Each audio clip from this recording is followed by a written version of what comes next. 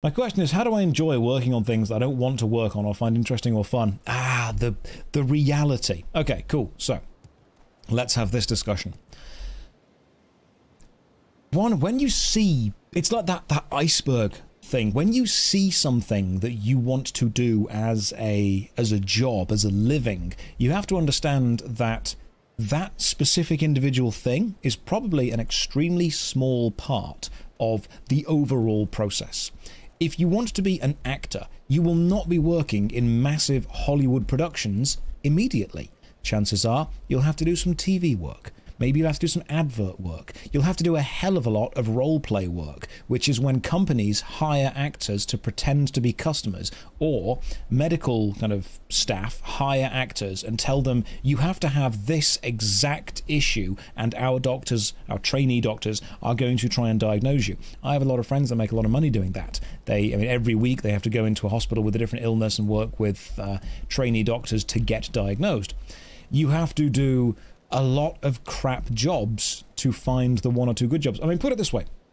I had a friend, really good friend, a guy called Dean. He was in Game of Thrones for a while. He was a character with some lines in Game of Thrones. Fantastic. That's pretty cool.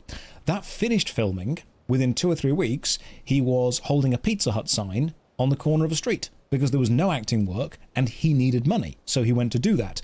A few weeks after that, he was able to get cast in some kind of Ant and Dec thing on TV and BBC in the UK. A few weeks after that, he was in Star Wars. He was one of the X-Wing pilots. And a few weeks after that, he was back bartending. And then a few weeks after that, I think now he's in Broadchurch. It's like a TV drama thing over in the UK.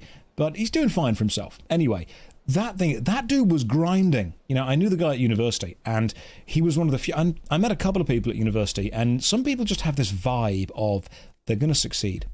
They're going to do really well. I don't know what they're going to do well at, but they're going to do really well. So, when I met Dean, I knew he was going to do really damn well. And he has done well for himself. But if you want to make video games, there will be a time where maybe you're making crap mobile phone games. And as much as I might not like those games, I respect that somebody has to make them, and you've got to put food on the table. You've got to pay your bills. You've got to, get through life. That's okay. You've got to take those crap jobs. Maybe one day you'll be designing a quest for the next World of Warcraft. Maybe the next day you'll be designing a burger for a mobile phone gacha game. Who knows? And when you say, how do you enjoy every element of stuff that you don't want to do, sometimes you don't need to enjoy it, you just need to do it and know that it's part of the process. I don't necessarily enjoy waking up early to go to the gym. It's not something that I wake up and I'm full of joy and I'm happy, but there is a decision that you have to make where constant, endless joy will not always gel with the goal that you want to have at the end of your life. I mean, as they say, comfort is the enemy of ambition. And when someone says, oh, I don't want to do that, I don't enjoy it, you might not enjoy hiking up a mountain. It might hurt. Your legs will burn. You will run out of food. You will be thirsty. It will not be a 100% full fun experience the whole time. But when you have completed it, there is a great feeling of achievement. There is a great positive feeling of, I have achieved. I've done that, and you feel good about yourself. And one of the things when you say, how do you enjoy doing the stuff that you don't want to do to get to the place you don't want to get to? You don't need to enjoy it. Don't sit there thinking, I'm not enjoying this. I should. No. Step back and go, look, I don't enjoy this. This is not fun. But I am going to do it because this is part of the process in order to get there. You don't need to enjoy every part of the process. Sometimes you just have to understand that the end goal of the process is worth going through the shit to get to it. I feel accomplished, never doing it again. Yeah, I mean, some people, they run a marathon. That, by the way, that skybox in the distance is gorgeous. Some people run a marathon. You think you feel good at the end of a marathon? Before you cross that finish line, you feel like crap. You cross it, then you feel good. Then you feel good. And I think one of the... And again, I'm going to sound like an old man boomer at this point, but tell me if you agree or not. One of the things that I see in a lot of students from, honestly, infants to primary school to secondary school, college, university. I see a lot of students give up if they don't like every part of a process. They want to be successful, but they often don't want to go through the process of the negative experiences that bring you to that success. I really hate that. I mean, I love my job as a YouTuber. I love my job as a Twitch streamer. I'm so incredibly grateful and privileged and happy that I get to do this. This is an absolute dream come true for me. It's fantastic. Do I like every single part of it? No, I hate editing so much. But I don't sit there and think, oh, I wish I just had a YouTube video ready. I sit there and think, right, time to edit. This is my job. This is what I go through. This is what we have to do. So yeah, patience is the key to it. Sometimes something will suck and you just have to keep pushing through until you get to the bit that you like. And people say to me, why don't you just hire an editor?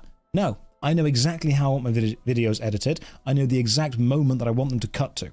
Just hire an editor. Okay, that's fine. That's a fair thing to make. Consider this. I've just finished playing Tomb Raider 2. Tomb Raider 2 took me 18 hours to finish, taking notes while I play the game. I record every single second of my entire gameplay.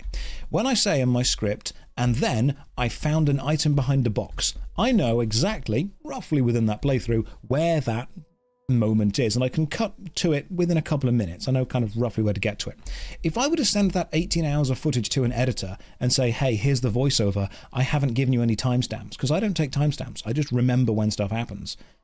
I would then expect an editor to sit and watch all 18 hours of footage and match it up with my voiceover.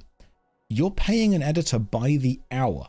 You're paying them for their time to sit and watch the footage, then you're paying them for their time to edit, then you're paying them for their time to render it and send it over to you. I would end up paying hundreds, potentially thousands, to an editor to do that, when I can just sit and do it myself. Hey, the Gamersubs logo worked. See? It ran onto the stream. What a perfect way to end the rant. If you go to Gamersubs and use code Josh, you can get money off some powder. There we go. Capitalism. Yay. Yeah. Am I not a billionaire? I know! It's so unfair. I'm not. And I've stopped having avocado toast and everything. I've stopped having my £5 a day coffee, which was very easy because I didn't have that anyway. I love that boom mentality. Oh, you children could afford houses if you stopped having your £5 a day coffee. Okay, cool. Let's just do some quick maths and check that. £5 a day times... let's say that you miss 1 or 2 in the year, so let's say 360. That's £1,800. What's the average house price in the UK? That's about £200,000, and you need roughly a 10% deposit when you purchase a house. That'd be about £20,000. So if you did stop having your £5 a day coffee and you saved £1,800 a year, you would have a down payment for a house in only 12 years. Not counting for inflation or any kind of, increase or decrease in anything else. Fantastic. That's great. Guys, just have the coffee. I love that. I very much love that. It's like, you said to old people, what did I do? Oh, we saved up. Did you? Oh, we paid our own way through university and college. How much did it cost? Oh, £300 a year, and I worked down at the local butcher's for £10 an hour. All right, cool. Cool. The problem with people that don't understand how money works is that no matter how many graphs and charts you show them, nothing will be quite as important to them as their feelings. And they feel that you aren't working hard enough.